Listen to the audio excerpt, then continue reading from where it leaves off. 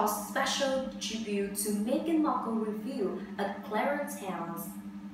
The Prince of Wales has a close bond with the Duchess of Sussex.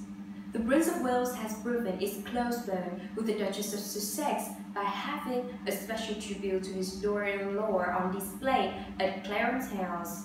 According to Finding Freedom, the royal biography by Thomas Kirby and Carolyn Durant, Prince Charles has a framed black and white photo of himself escorting his daughter-in-law at his Clarence House residence.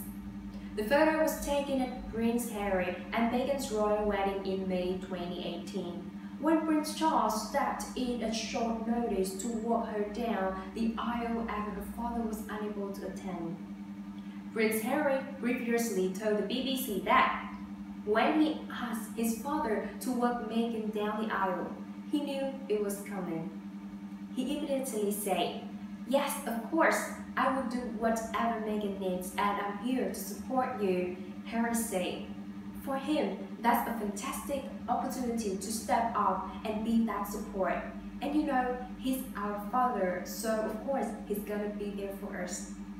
According to the biography, one of the reasons why Prince Charles is fond of Meghan is her confidence.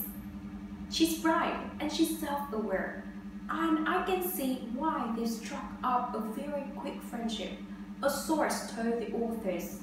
Meanwhile, a friend of Meghan said that the Duchess has found such a supportive and loving father in Charles, which has really changed her life for the better.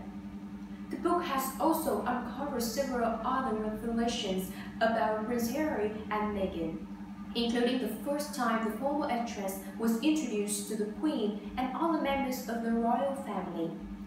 Meghan met Her Majesty in 2017 at her private apartments. An extract reveals, despite a very brief encounter with Her Majesty earlier in the year, she and Harry literally pumped into her. A source laughed. Meghan was still nervous to meet his grandmother.